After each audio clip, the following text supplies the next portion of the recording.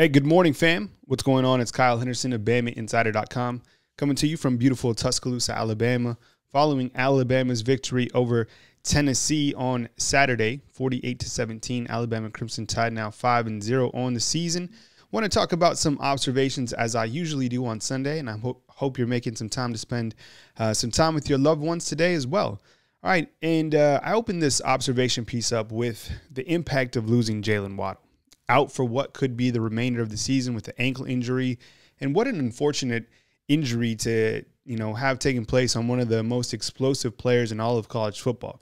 Happened on the very first play of the game against Tennessee. As you saw, he was returning a kickoff, got caught underneath a defender, and looks like he could be out what's the remainder of the season. Had surgery last night. Nick Saban said it was very similar to the injury that Kenyon Drake suffered. So hopefully, Jaylen Waddle is going to be okay in the long term, which I think he's going to be, and B, thoughts and prayers up for his family as he gets through this. But it's a gigantic loss, and you kind of look at the injuries that Alabama has had against Tennessee throughout the last couple of years. It's kind of interesting, right? You had Eddie Jackson, and then you had Jalen Hurts, and then you had Tua Tagovailoa, and then you have Jaylen Waddle. Kind of all three ankles, which is pretty interesting over the last couple of years. Pretty strange, to be honest. Jaylen Waddle's second on the team in total yards gained with 621. That's behind Najee Harris, who has 742 yards. This isn't counting Mac Jones, the quarterback. And will he come back in 2021? I think the short answer is no. I think Jaylen Waddle is a type of player that's a first-round type player. And I think after the season, he'll kind of, they'll give him his NFL draft grade, which I think will be extremely high. I mean, let's face it. Jaylen Waddle, every single thing that he brings to the table screams a guy that's going to be an impact player on Sunday. I think he's just a guy who's going to be super productive. So, in my opinion, I think we saw the last of Jaylen Waddle wearing a crimson and white uniform, which is really unfortunate. But, I think he's going to be okay in the future, considering that he is a guy that will certainly be an impact player on Sunday. Who will step up in his place? Well, we kind of were wondering who would be that fourth wide receiver, and we saw Slade Bolden. He stepped up last night. 6 receptions, 94 yards. I think a lot of people are going to point to the drop that he had in the end zone. But other than that, I thought he played fantastic. I mean, this is a guy who was the Louisiana Gatorade Player of the Year, played quarterback, and he runs exceptional routes. I think he has the ability to still keep Alabama's offense going. And last night, 6 receptions with 94 yards. So, it's going to be tough to replace Jaylen Waddle. It's going to be tough to replace a guy of that caliber. But I think Slade Bolden is going to be just what Alabama needs when you kind of look to who's next. I think you're also going to see Javon Baker really step up. He's a freshman that we've all been waiting to see. We haven't really seen Xavier Williams yet, and then you have some other freshmen, Trayshawn Holden, Dow Jones-Bell, guys that can step up right now when you kind of look to who's next at the receiver position for the Alabama Crimson Tide. Second point I wanted to touch on is the continued flex by Mac Jones. I mean, what he's doing right now is really incredible. 115 of 146 passing, 78%, 1,900 yards, 12 touchdowns, 2 interceptions. Surprisingly, didn't throw a touchdown against Tennessee. That's the only game that he has not thrown a touchdown this season. But his overall efficiency is really incredible. I think what he's able to do from a schematic standpoint, leading Steve Sarkisian's offense, has really been unbelievable. I think, considering, everybody saw, Tua Tagovailoa last couple seasons, and I think they're worried about, would the quarterback play continue to be at this high level? And Mac Jones has absolutely continued, the tradition now of these incredible quarterbacks that are coming through Alabama. What he's doing right now, enjoy it because he's playing at an extremely high level. I'll put the side-by-side comparison to Trevor Lawrence as I do throughout the season, and just to show you what Mac Jones is doing at this level. And I think when you talk about Trevor Lawrence and Mac Jones, a lot of people are going to continue to do that right now. You have to look at the quality of competition, who these guys are each facing. Obviously, Trevor Lawrence would still be very productive against the teams that Alabama is playing. because, he's a quality quarterback, but I'm just painting the picture. I mean, Mac Jones just a couple weeks ago went against Georgia and, was lights out, throwing for over 400 yards. So I think Mac Jones certainly needs to be considered as not only one of the top quarterbacks in the SEC, but one of the top quarterbacks in the entire country. Overall efficiency rating is just really incredible for Mac Jones and what he's doing for the Alabama Crimson Tide through 5 games. Point 3, I know you guys aren't going to like this, but it's something that needs to be addressed. Where is this pass rush? Where is it? All right. Look, these are the stats from the game against Tennessee. Guess how many quarterback hurries last night? 1. Just 1 quarterback hurry. And that's from Brian Branch. Okay. No pass rush from the defensive line or from the outside linebackers. All right. I'm not a defensive coordinator, but I mean, that is unacceptable in my opinion. 0 quarterback sacks. Okay. Those are going to be what could eventually stop this team from winning the ultimate goal of a national championship. When you can't get heat on the quarterback is going to have time to make reads downfield, to make plays with his feet. Barmore was doubled all night. LaBryan Ray is still out. But what is going on, fam? Where is the pass rush? Okay? I want to hear from you in the comment box. Is this your biggest worry about this team going forward? On the defensive side, it's like there's no pass rush whatsoever. Very, very concerning as you kind of look at the midway point of this season. And when you kind of look at the defense overall, I think there's a lot of things that you could point to, but there was 0 pass rush. Okay. Next point is kind of going off this last point. With no pass rush, you're going to allow the quarterback to have time to beat you over the top. Battle got smoked. Patrick Surtain got smoked. Daniel Wright got beat. A better quarterback than Garantano is going to expose Alabama if they do not get pressure on the quarterback. You got Mike Leach coming up next. I know the quarterback Costello was thrown for, I don't know, like 8 or 9 interceptions or whatever. Point is, they like to throw the ball. Point is, you got Terrell Shavers coming up, right? A guy who used to be at Alabama, now playing for Mississippi State. They love to go to the air. And if you don't get pressure against not even Mississippi State, any single team, even LSU, look what LSU, the points that they put up, right? And as you look to even better teams down the road, an Ohio State, potentially in the playoffs, a Clemson Tiger team. I know that's all rat poison because the next important team is Mississippi State. But my point is the defense was beaten over the top, and I point to the fact that there was no pass rush. Okay, if the quarterback is comfortable, he's going to be able to make throws downfield. Now, yes, it's on Battle, it's on Surtain, and on Daniel Wright to make plays in the secondary. But last night, I think, was the first time that we saw those guys get beat, and it worries me, covering Alabama, that is another vulnerability. What about you? Sound off in the comment box. Next point, the freshman report. Another guy in the secondary who I think has really been one of the top overall freshmen on this entire team is Malachi Moore. Or at least on the defensive side of the ball, right? So many guys on the offense. But on the defensive side, Malachi Moore, my goodness, he comes to play, certainly the truth. Very good in coverage. Thought he made some good plays last night. And I think the biggest takeaway about Malachi Moore is this. He plays opportunistic football. 2 interceptions on the season. And then we saw the strip, and then he also with the scoop and score. So he's playing, he's making plays. Plain and simple. And I love him at the star position, and I think he's certainly contributing at the high level. Now, look, my last point, I'm not dogging on the secondary overall because I think Patrick Surtain and Josh Jobe have done a good job, but I'm saying if there's no pass rush, then those guys are going to be caught. And I think Malachi Moore, when I kind of talk about the freshman right now, he's one of those guys that has been playing, above his ability. I mean, this guy's only a freshman. Wasn't even here last season, and he's playing at such a high level. So, not completely hating on the secondary, and certainly like what I see from Malachi Moore. Got another sample size of Bryce Young last night.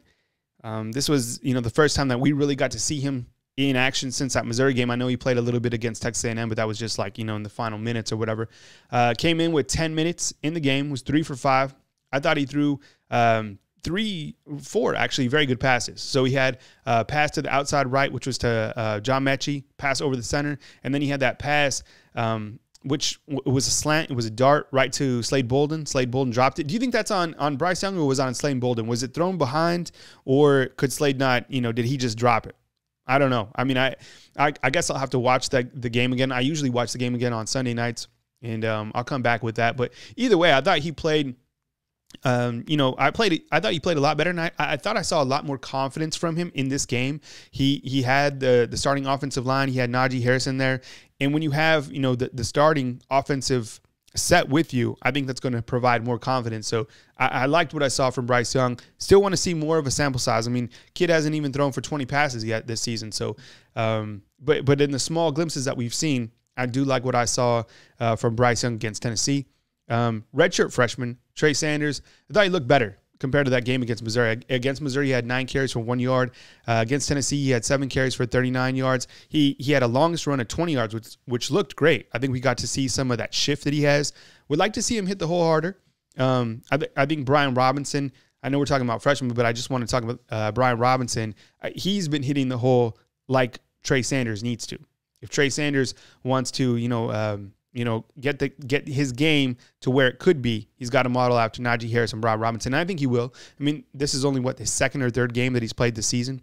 I like what I saw from Trey Sanders last night.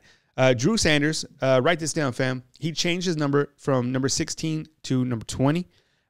He almost blocked a punt, and I was like, who is number 20? Who is that? And then he made another special teams play, and then the camera showed that it was Drew Sanders. So I think he's playing at a good level right now. A good level meaning special teams. We haven't seen him too many times come in as an outside linebacker, but in terms of playing with a lot of intensity, making an open field tackle, he's doing what he's supposed to do. So Drew Sanders now, number 20 from number 16. Brian Branch, he's getting a lot of playing time in the secondary. He had a quarterback hurry, but I think he missed a sure interception. He had a couple other opportunities where he missed on. So, these guys are freshmen. They need improvement, but I'm glad to see Brian Branch getting on the field. There's not a lot of freshmen at all playing this year for Alabama. It's an all SEC schedule. We really haven't seen this before because in the past years that I've covered Alabama, you always have those, the Colorado State, the New Mexico State, whatever. So you can get a bunch of freshmen in, get them rotating, but there's not a lot of freshmen playing. There's not a lot of 2 deep playing. It's mostly just the starters. Next point I want to talk about is Will Reichard. My goodness. Alabama has a kicker, fam. 6 for 6 on the season. Longest of 52 yards. Last night he was 2 for 2 against Tennessee. And this, I know it's just a PAT, but Alabama's been accustomed to missing PATs during the season. Right now, Will Reichard, 32 of 32. Yeah, you know what that is. That's 100%. Okay. Will Reichard playing with a lot of confidence. It seems like he's welcoming the challenge, right? I like to see his overall composure. It seems like he's just wants to get it. I like the mentality that you can at least see from him. Charlie Scott was Alabama's punter last night. Alabama, for the first 4 games, went to Sam Johnson. I think a lot of people thought it was going to be Ty Perrine, but it was Charlie Scott. And that was something that I talked about even, 3 hours before the game. I got, kind of the scoop on that Charlie Scott would be the puncher for Alabama. 2 punts, 69 yards. The average is 34.5. They were both inside the 20, and what's crazy is Sam Johnson, his punts are an average of 35.4 or something like that. So almost a similar average. I don't know if Charlie Scott's going to be the punter. I don't know if Sam Johnson's going to be the punter. I don't know what's going on with Ty Perrine. So we'll keep you posted on that. But I think, long story short, Alabama's still looking for a punter. Maybe they don't have one. I don't know. But I know in emergency situations that Will Reichard can also punt. Just saying. All right. Next point up I want to talk about is Najee Harris. His campaign, he almost gets kind of lost in the shuffle of what he's doing this year just because Alabama's quarterback Mac Jones is playing just through the roof. 20 carries against Tennessee, 97 yards, 3 touchdowns against the Vols. Now has 14 touchdowns on the year. He had 31 carries for 151 yards against Georgia with another touchdown. Think about that. 51 carries over the last 2 games. They're certainly distributing the football to Najee Harris, getting a ton of carries. Love it. He has 742 all-purpose yards. You know how Mac Jones likes to go to him out of the backfield.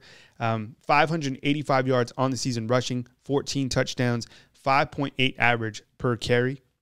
Najee Harris completely doing his thing and just running hard. I love how he uses his, that kind of stiff arm ability. A lot of people like to compare him to almost like a Derrick Henry, that he's just like throwing dudes around. He plays with a lot of physicality. I really like what Najee Harris brings to the table. I thought he's been playing fantastic. You know what? It did bum me out, though, to kind of look at Najee Harris's facial expression during the game against Tennessee. You could just see that, losing a player like Jaylen Waddle, it's an emotional loss. Yes, I think Alabama's going to be able to move forward and still be productive on the offensive side without Jaylen Waddle. But I think from an emotional standpoint, these guys grind. They respect the craft of one another. They see what it takes to get to this level.